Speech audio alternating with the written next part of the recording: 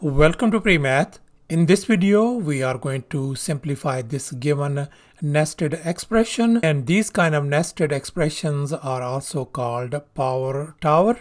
Please don't forget to give a thumbs up and subscribe. Let's go ahead and get started.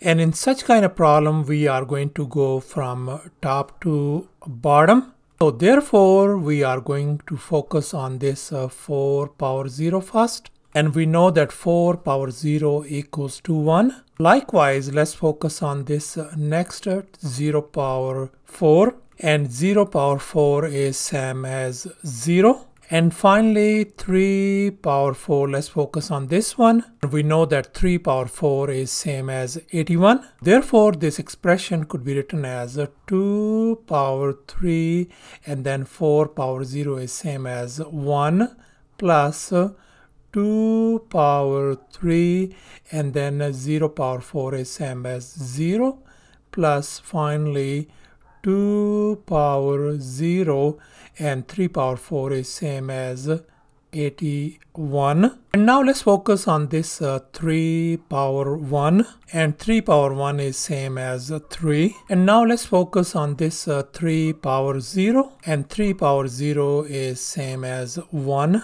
And finally let's focus on 0 power 81.